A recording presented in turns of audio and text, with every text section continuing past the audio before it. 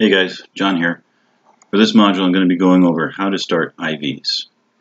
IVs are used in hospitals, on fire rescue trucks, and other medical facilities where medical staff need to administer fluids and or medications to patients.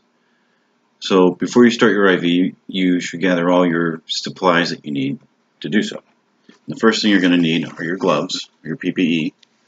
For this demonstration I'll not be using these because this is for demonstration purposes only.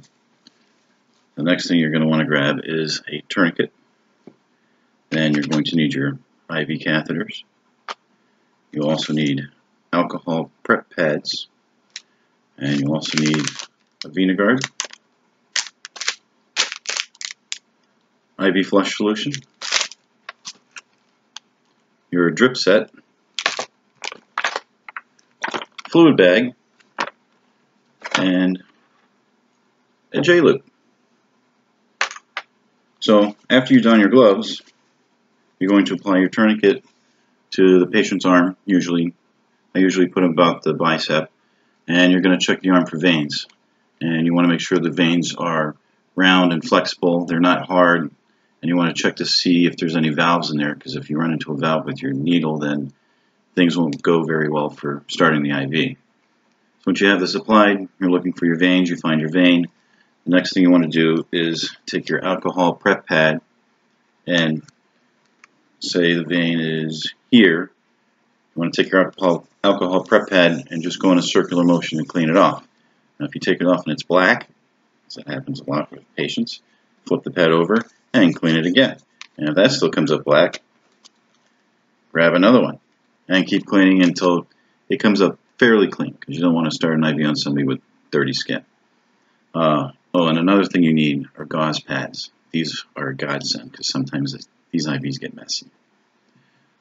So once you do that, you want to take your catheter or IV.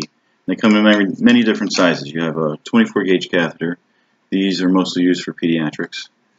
Then you can go to the bigger size of 20 gauge. This is what a lot of clinics use because they're easy to start and they pretty much do the job for what they need. Then you have a 22 gauge, which is slightly bigger, which is still used a lot, especially in hospitals. And then you get to the big boys, which is the 18 gauge. These are used when a lot of fluid or very thick medication is needed. And then you have the bad boy 14 gauge.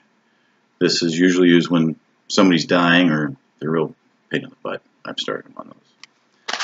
So you're going to take your IV catheter. We'll use a 22 gauge. Now you're dealing with sharps, so you want to make sure you don't poke yourself, especially with a dirty needle. So my lovely wife was able to borrow this little guy from her work. This is what they use to train to start IVs with new people. So with gloved hands, you're going to take the cap off the IV catheter, and you never recap an IV with two hands. You take it and you scoop it up and recap it that way. So you'll decap the catheter, and if you look closely, there is a bevel in there. I don't know, this camera kind of stinks. There's a bevel in there.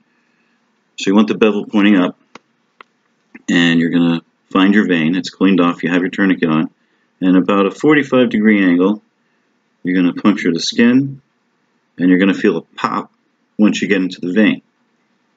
Now at this time, you should see a flash inside your flash chamber here. I'm trying to get this so you guys can see it on the camera. If anything, I'll show you later. But I have a flash in here. It's blue. It should be red with blood. Once you get that, you'll advance the catheter forward into the vein. You're going to grab your little gauze pad, put it underneath here because sometimes they bleed. And you're going to push firmly down on the vein because this will help the blood from coming out. And you're going to remove the catheter. Now, at this time, instead of flushing this with fluid and ruining it, my wife gets fired for ruining training stuff, I'm going to borrow an arm from her. Hi, arm please.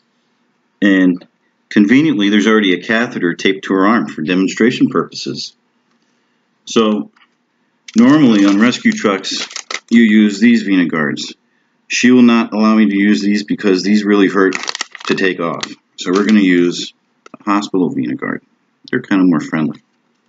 So while holding your catheter still, you're going to take a J-loop and you're going to affix it to this guy just like this. Give it a nice little tug. Don't over tighten it, because when you got to change out these lines and a madman tightens these things down, they're a pain to loosen.